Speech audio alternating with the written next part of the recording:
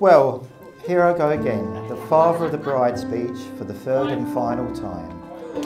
It's the same speech, only the names have been changed. Louise is, and always has been, a loyal and loving person. She'll always be there when you need her and will never let you down. We are here today to celebrate the union of Louise and Chris, but in fact they've already been united in love by a little fellow called Arthur. To know you both is such a privilege. The hours of fun and laughter you have provided.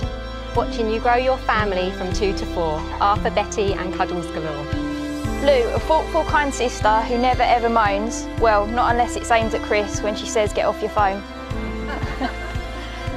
A handsome groom and a beautiful bride, but it's a shame you're upstaged with Arthur by your side. It's nice that I now have such an awesome big bro, and it's a massive bonus that he's got loads of dough. They are both so caring and loving, to name but a few, and it makes us so proud to see Arthur, who is just like them too. The look in both your eyes today tells more than any words could say. Arthur, Betty, Chris and Lou, the perfect family that prove dreams really do come true.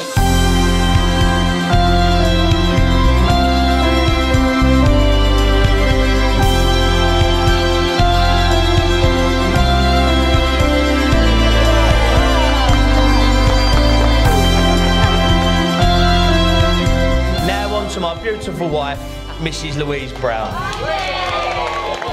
I thought I was prepared for when you walked down the aisle today, but I actually wasn't. You look so stunningly beautiful. You made me the happiest, most proud man in the world. And I've left this bit blank to try and explain how I felt, which, to be honest, Lou, I couldn't. You absolutely blew me away. To be fair, you've done it so many times to me over the last 16 years. You genuinely have. You are the strongest, most beautiful person inside and out.